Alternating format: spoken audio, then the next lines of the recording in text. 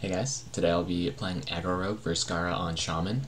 It used to be one of the hardest matchups for Aggro Rogue, but since Aggro Rogue started including Cold Light Oracles, which is Backspace's innovation, it's really helped the matchup a lot. So now I'd still say the Shaman is slightly favored, but I'd say it's at least, Rogue has at least 45% chance to win, especially if you draw the Cold Lights at the right time.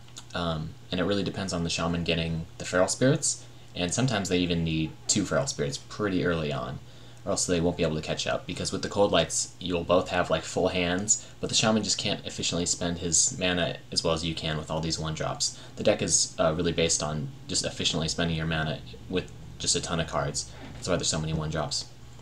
Sometimes this deck will include one Backstab to help with Zoo, but against a Shaman, 2 Saps is definitely better, because the Shaman actually needs to get minions on board to do damage with their Flame Tongues and whatnot. And it's really hard to get the Doomhammer on too, so to get damage out, they really need to get like their Fire Elementals on the board, and they need to get Argus targets, so Sap will help prevent that. Otherwise, everything else is pretty much the same. Muckla's pretty good. Yeah, especially if you can get him down. The earlier the better, and then Assassin's Blade is amazing. And just one Blade Flurry for now. So yeah, we'll head into the games.